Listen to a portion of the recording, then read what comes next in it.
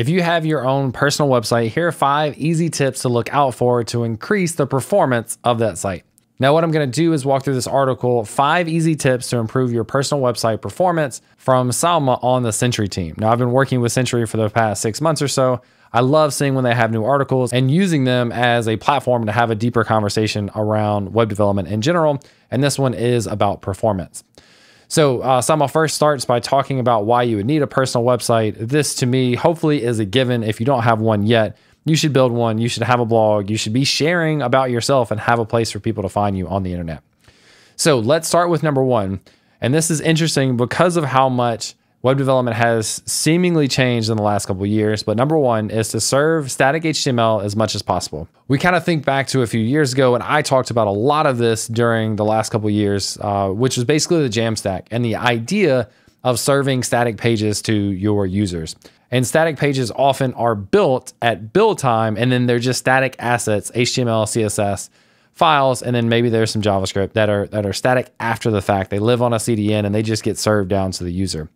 Now, the opposite of this is what's known as server-side rendering. Server-side rendering means a request comes in, you go gather information from a database, for example, you then use that to create the markup and you return that markup to the user. So the generation of the markup is happening real time on the server.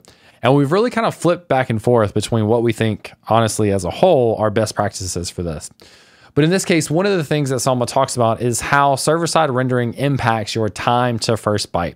So time to first byte is as you go to your browser to a specific URL, it's the time it takes to send that request to the server for the server to respond back with the first byte, the first bit of data.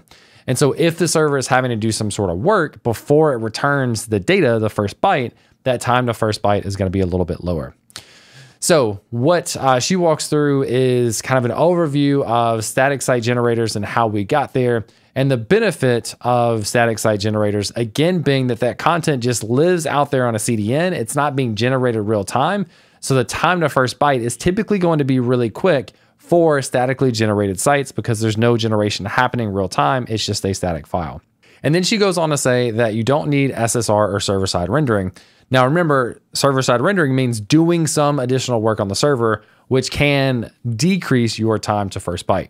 Now, this is really interesting because the server has gotten a lot more attention over the past couple of years. We have things like React server components basically being the new way that we build React applications / specifically Next.js applications.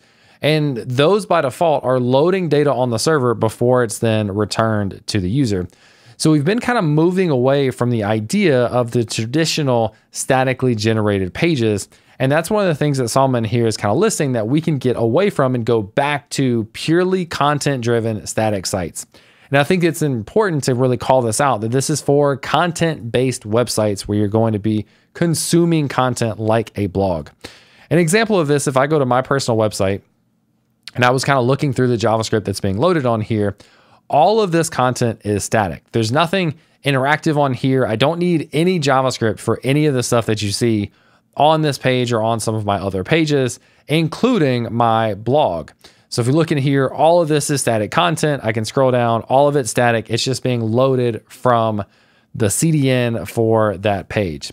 Now I'm using a framework called Astro, which by default ships no JavaScript to the browser, which is actually really neat and actually does help in this case to kind of minimize how much JavaScript we're loading. We'll talk about that in a second.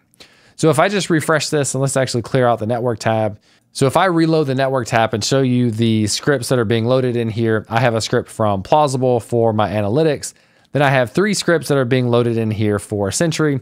And then I have scripts that are being loaded in for Chrome extensions. So no other JavaScript is being loaded on this application. Now she goes on to kind of reference the idea that Next.js, even if you're using statically generated pages, also will ship JavaScript to the browser for hydration, which adds a lot of unnecessary JavaScript if you're not taking care of, in that case, React on the front end. So in this case, in my case, by using Astro and by not specifically including any additional JavaScript, I get no JavaScript shipped to the browser by default, except for, in this case, my Plausible scripts and my scripts for Sentry. Now, this next one is super big and it's optimizing images. And there's tons of ways that you can do this. You can optimize images by converting the format. Something as simple as converting a PNG to a JPEG can often drastically improve your file size, but also there are lots of modern next-gen formats like WebP and AVIF that can be significantly smaller than even JPEG as well. Now, one thing to keep in mind is that these are not necessarily supported by all browsers, although they are fairly supported, so I think it's probably a safe bet to include these. Now, another tip that Salma had was for an animated GIF, which I've never included, to convert it to WebP, which will preserve the animation while reducing file size by 90%. Didn't know that. That's pretty cool. So inside of here, she's referencing how to convert your images to next-gen formats. There's lots of different ways to do this.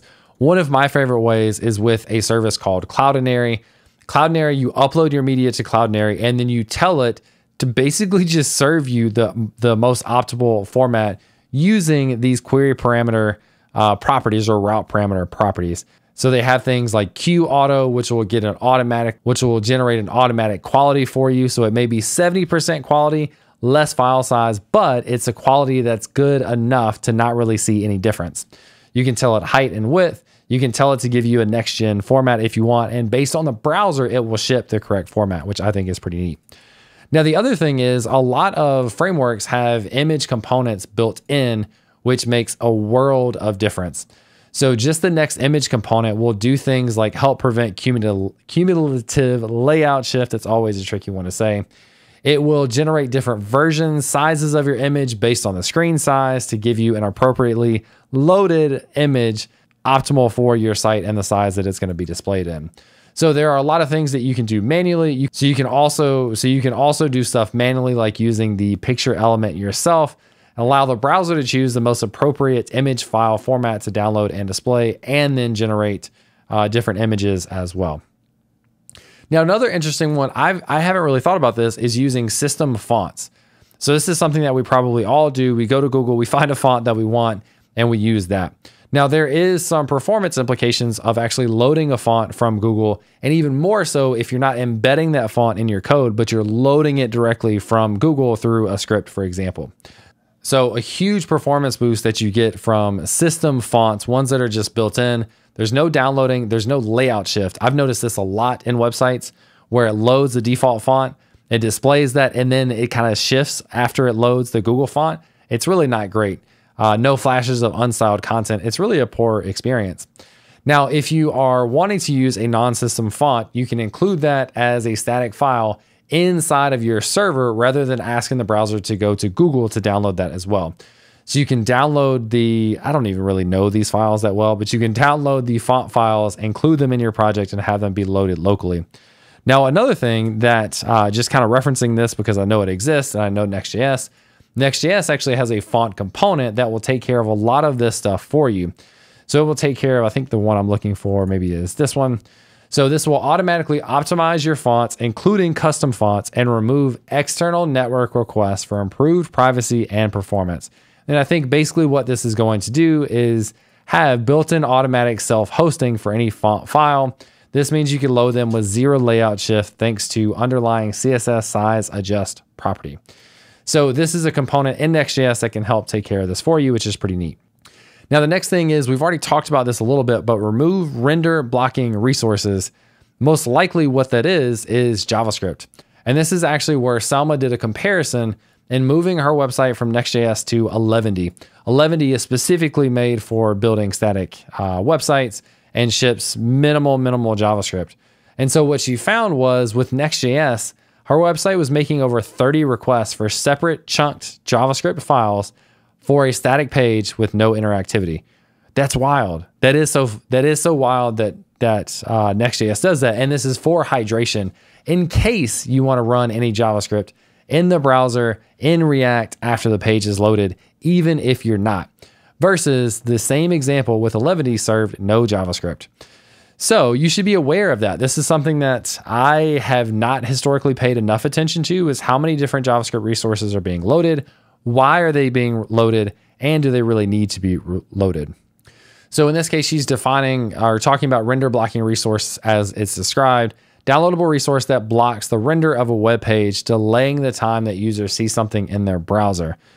This is really important, and the longer your page takes to load, the worse your first contentful paint FCP is. And this is something that Google tracks to determine the performance of your website in their mind. FCP, first contentful paint. You want that and time to first byte to be as fast as possible so the user can actually see things written to the page. Now, she talks about CSS being something you can't really escape. That's going to be a blocking resource, but it's different than JavaScript, which loads way heavier than CSS traditionally. And the last one that we can walk through here that kind of goes along with everything that we've been saying is just using less JavaScript.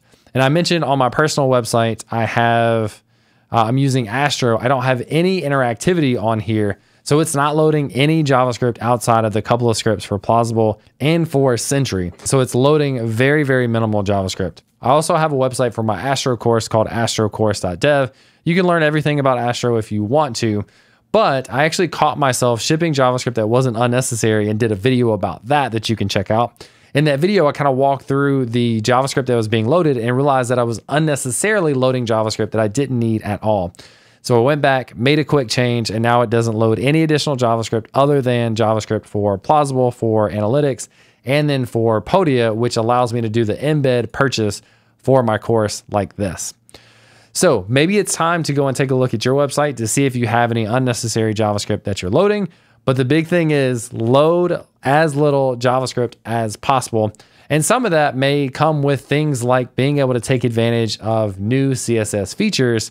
And I've seen some talks on CSS that do things that I never imagined were possible without JavaScript. So you may be able to do some things that you're already doing using just CSS instead of actually loading JavaScript.